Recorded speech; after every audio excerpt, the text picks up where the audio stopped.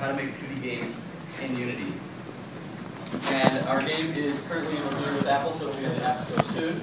And I'm going to start it off with. Alright, so we're trying to make a 2D game in 3D engine. It seems a bit bizarre. And with a 3D engine, you're not going to get a 2D workflow handed out to you, so we're going to go ahead and create our own. And the first thing you have to do, one of the most important key decisions you have to make is which direction your axes go. And let's do a hand count in this room of how many people prefer a Y-up coordinate system. And how many people prefer the Z-up coordinate system? And those people with their hands up, if you don't mind leaving the room. Really insane. I'm joking, of course. The point here being, it doesn't matter which way your axes go. What matters is once you've made that decision, you want to stick to it throughout all your scene setups in Unity. Because if you keep changing it around, it's going to cause a lot of problems for you. We actually ran into that problem, and we had to stick with it. And we'll show you more once we actually go into Unity and show you how our scene setup is made. Another important piece of the puzzle is having planes ready, and not that kind of plane, but this kind of 3D plane ready. And Unity does have its own plane primitive that comes in at a hefty 200 triangles. And I say hefty, of course, as a mobile developer. On desktop, you can do whatever the hell you want.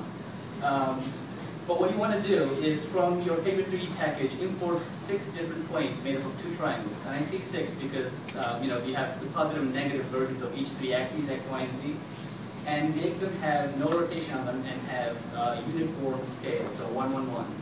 And the reason this is important is that once you're going into complex hierarchies in Unity and making your UI and your objects, once those scales and rotations start stacking up, it can get really confusing and really start messing with your head. So the less stacking rotations you have, the easier time you're going to have once when you're creating your UI. And one final piece of the workflow is your cameras. So in Unity, there are 2 projections, orthographic and perspective projections for cameras. And you might ask yourself, well, if I'm making a 2D game, why do I want a perspective projection? It turns out that it actually has its uses. That we use it in Smuggle to get easy parallaxing happening in our scene, which Alex is also going to demonstrate later on. But with an orthographic projection, it's much more predictable and it's much easier to position things in the viewport of an orthographic camera.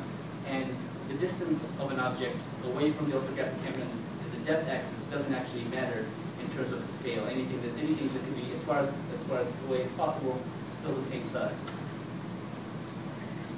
So I'm going to show you that setup right now and jump out of Keynote and open up the project.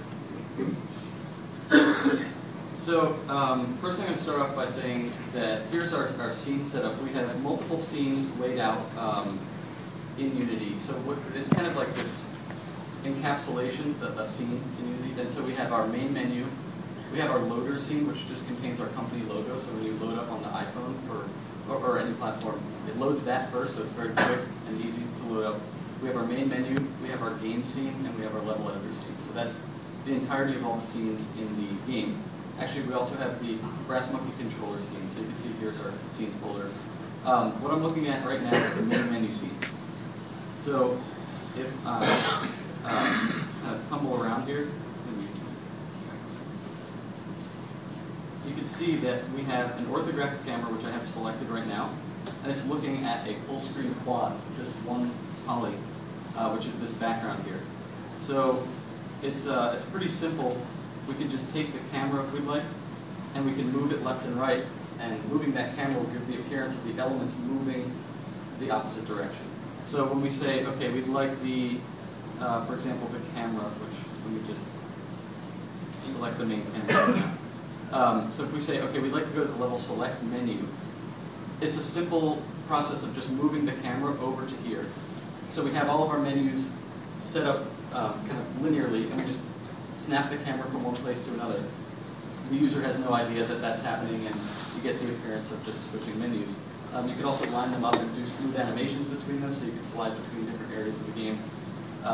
And so that's how we have our menu system set up. You can see everything is simple. Something that exists in front in the Z depth will sort on top. So here's the Z axis.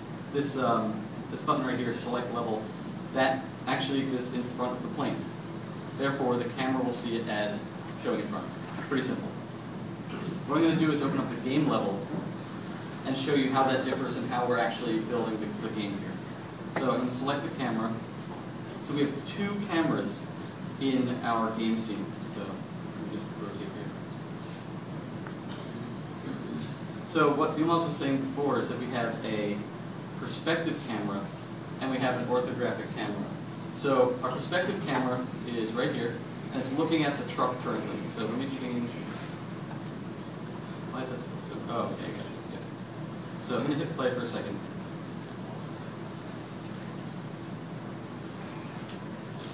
So here's our perspective camera, and it's looking at a series of objects that exist in 3D. So first we have our car. Right here, we can look at that, or our truck. Existing in front of that is the ground plane and all the objects that exist in a level. So a level object, something that we created, a construct, it contains a theme. So right here we're looking at a desert level. So all we have to do is change the key desert to forest. And for example, it'll take the background and it'll change it to the forest sky. And it'll change the ground to the different hue that's used in the forest. And it'll take the trees that are used in the desert and change them over to the trees in the forest. So a one-word change will change the entire scene. And so what we have here is elements that are stacked kind of in distance. So if we look at the mesas, which are in the background, those exist very far away from the camera. Therefore, if I just take the camera, this is perspective again, this wouldn't work in an orthographic camera.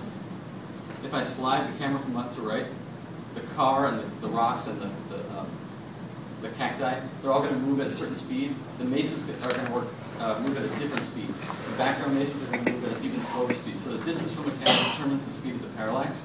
So it's something that you would have to code in manually if you were just doing a 2D game in Flash, for example. So you'd want the clouds to move at 0.1 of what the camera's moving or whatever. Here you just move the camera and it just works.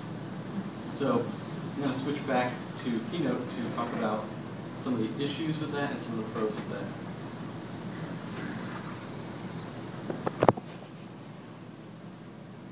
So as I was saying, we have our demo scene set up. We have layered objects, as I was talking about, and parallaxing. So distance from the camera equals slower parallax. That gives the illusion of depth. So a couple of issues that come up. I'm going to get all nerdy here and talk about something. The perspective camera can sometimes give inconsistent sorting due to the fact that it's calculating a vector 3 distance from the center point of the plane. So I'm going to show you that in a demo, which will be much easier to talk about than to kind of like talk about it conceptually. So here in this demo scene, we have 3 objects: a camera, perspective, and then an object called 1, which is just a plane with the number 1 on it, and an object called 2, which is the same thing, but it's existing physically in front of the other plane, right? So 2 should always render on top of 1 based on the fact that it's closer to the camera. But that's not always true, and I'll show you why. So I'm going to hit play. And I'm going to take the camera in the scene view, and I'm going to slide it around in real time. Okay, so right here, 2 sorts behind 1. And the reason is, if you look in the scene view, I have some debug lines being drawn here. And so it's basically showing the camera to plane 1 and the camera to plane 2. And I have it printing out values here. So in any normal case, the number 1 is a higher distance, 193 versus 180. But at a certain point, 2 is actually farther away than 1, so it sorts behind. So that's why you need to deal with having a render sorting mechanism built into Unity. So we built our own custom solution, and I'll talk about that. And it's pretty simple, actually. The sorting fix is to use a property called material.renderQueue. So here's a screenshot from the documentation. So it says, the description of that is the render queue, the material. Not very helpful. But what it's going to do is we can say that a certain material can be farther away from a camera physically, but still draw it in front. And so we came up with this little editor script where we can create queue groups and say, okay, clouds are going to exist at layer 3000. And that's the default value for render queues. We want the rocks to exist in front of them no matter what we do. So set that to 3020. So using these numbers, we can manually force render queues. And so that's how we were able to get away from the issue of things popping behind or popping in front. You're just forcing the values based on numbers. Could you have your render queue for like certain types of materials be the same, but then default to the standard distance if they are the same? Yeah, so 3,000 is the standard distance if you don't add it to this cube. So 3,000 will just be. Now, in this, we create higher numbers for things that will sort in front of those, and then you could do lower numbers that sort behind that. So you could just not touch anything you don't want to really get into, and then put overrides in these numbers. Because what I'm thinking is if you're actually going to use this to say, keep clothing on top of a character, but you still want characters to occlude one another despite the render cues. Right, yeah, so you could set, if a character is never going to go behind another character, you could just force its value in front. And yeah, this is only for alpha transparent planes. So if we're talking about 3D characters, none of this is really necessary. This is just for sorting, and we're talking about, in 2D games, sprites and whether they're going to be in front or behind. And if you wanted something to always be in front, say your UI? Yes, so. You're going to talk about that right now? Yep. Great So, segue. yeah, it's perfect. There you go. All right, so let's talk about creating your UI when you're making 3D game units. So Unity comes with two systems in place to create graphical user interfaces. One is the older archaic system, which is based on GUI elements that uses GUI text and GUI textures. And the relatively newer system, not so new anymore, uses the GUI API that you can use in the on-GUI method of your scripts. And this relies on GUI skins and GUI styles to change the appearance of your buttons. But for Smuggle Truck, we actually rolled out our own 3D GUI using the second orthographic camera that you saw in our scene. And there are several reasons why. Using a 3D GUI made up of planes that are just facing an orthographic camera has some advantages. Obviously, Smuggle Truck is a multi-platform title. It's coming out on iPhone, iOS, iPad, and Mac and PC. So we have many different resolutions and many different aspect ratios to handle. And what 3D GUIs allow you to do is it scales very nicely with resolution. So Alex, if you